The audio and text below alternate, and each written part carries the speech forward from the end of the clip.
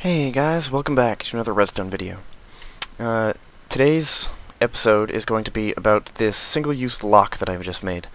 It's actually really simple, but I'll be rebuilding it with you guys just so you can see how it's done. But before I get into that, I'm just going to show you what it does. Say this is a piston door. I'm just using this as you can really hook this up to anything you want. It's specifically designed for map makers.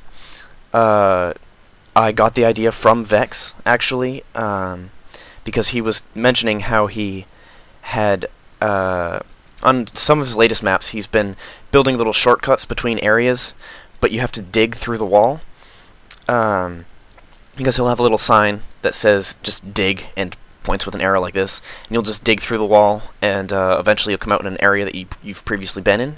So that way, once you go through an area, and then exit out of it and go around, and then come into another area, you can just cut through back to the beginning, so you don't have to actually walk all the way around.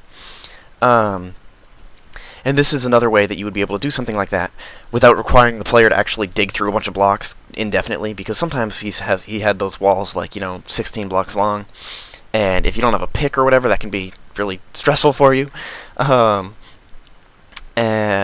whatever. This just requires you to break one block. It's simple. I just made it out of sandstone. I mean, of course, if you want it to be harder to break through, you can make it out of not obsidian, unfortunately, because that can't be pushed by pistons, but stones, like stone stuff, or yeah, well, that's probably it. Stone whatever. But anyway, and you could do this with any material too, that's pushable at least. So you could do bookshelves or whatever, and it would look pretty nice. Nether brick would be hard to break with your fist. Anyway, so what you do is if this were hooked up to a door or whatever, you would make a double-sided piston door so that it's invisible on both sides. It's just hidden in the wall until you come up to a situation like you'd come in here and you'd have a piston door facing this way and then a piston door facing this way, so that when it's closed, you don't see from either side. Because that's one problem with my piston door over here, is that when you go ahead and open it up, or close it, I should say, on this side, it's totally hidden. But on this side, you can see the pistons from behind. So it would essentially be this, just on both sides, so that way when it's hidden, it's completely hidden. So that way you wouldn't be able to get to it on the map until you actually have been to both sides and find this lock. In which case, you would come up to here and break the dirt. It fills in the hole for you. It makes a nice clean wall, and it activates this. Now, to show you how it works, I will reset it, and here you go.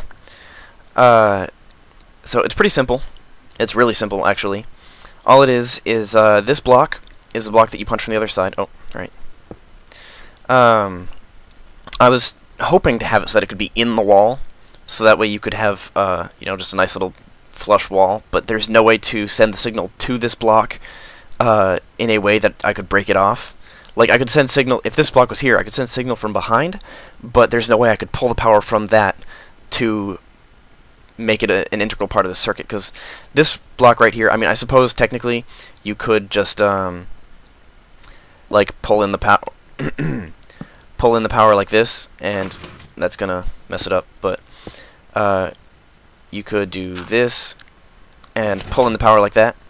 I guess it doesn't really matter where you get the except that one doesn't want to retract, does it?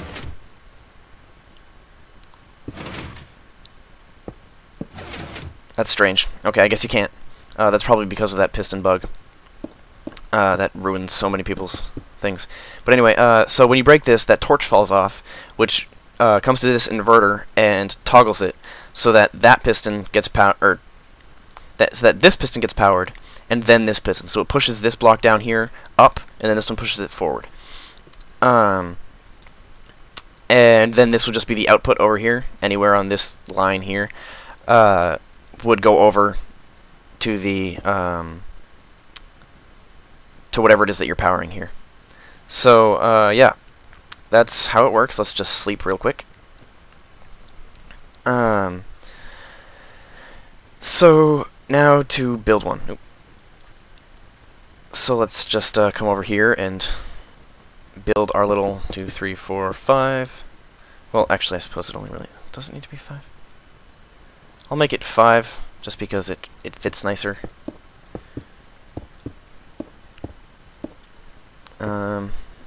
And then come back here, and this is where the dirt is going to be. It's just regular pistons too, no sticky pistons required. So don't need to worry about that. I'm going to put sandstone there, and that is all that's required for. Those are the blocks that are going to be pushed to get it to fill in the hole in the wall. And then we need another block here, and I'm just going to replace these with, not that one, with sandstone so we can see where the power needs to go. You put a torch here with that on top of it, and I am going to put the torch there right now so that it doesn't activate on accident. Put a repeater here and set it to 2, because if it's set to 1, it goes too quickly and this piston won't activate. So you'll have sandstone in place of the dirt block, but it will only but it'll still be back here instead of pushing it forward into the wall. And then you just run redstone like this, and that way this torch can power both pistons, and they're delayed properly, and this doesn't need to be there. And then this is where you can pull the power from anywhere here. You can't pull it from this way, because that'll keep this block from being powered. Actually, that might still work. Hold on, let's find out. That does work. Okay. Because the piston is down there, so that means this one right here is powering it because it's up.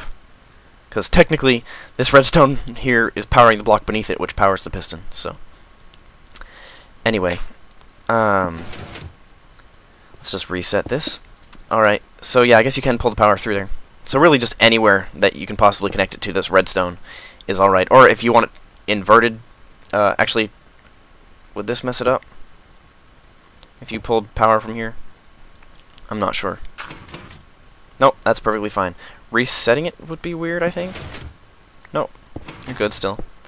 So yeah, that's how you build it. It's pretty simple, really. And actually, I think it's pretty small. I mean, it's entirely 3 by 3 by 3. It's 3 blocks this way, 3 blocks this way, and then technically 3 blocks up because these 2 redstone here are on the 3rd block. Yeah, so that way, it's just a quick, easy way so that the player can come up and be like, oh, well, I can break dirt, no problem. And then they break it, and then the wall fills in, so there's no unsightly holes in the wall, and you've got your door open. So, yeah, that's pretty much it. Let's see, like I said, this was totally inspired by Vechs. I was watching him do a Spellbound Caves commentary, developer commentary thing, and he mentioned how he was building those dig things, and I thought this might be an alternative that's a bit more advanced. It's a little cooler, I think, than having the dig things. Requires less from the player, because all they have to do is break 1 block instead of having to dig through like 15 blocks, you know. I don't know. So I will be sending this to Vechs, and hopefully it might get into a map. That'd be cool. That'd be really cool, because I'm a big fan of Vechs. And if you check my channel, you see that I'm playing some of his maps. So that's pretty cool.